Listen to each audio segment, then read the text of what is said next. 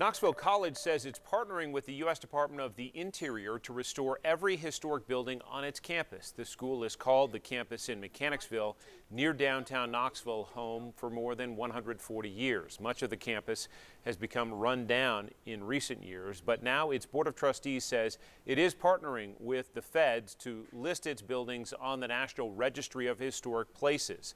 The hope is that will help secure funding for renovations. Then the campus can admit students in the future.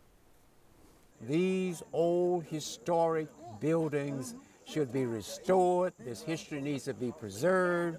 And we are confident that Knoxville College, though we're starting with only a few students now, we are now open and it's going to grow.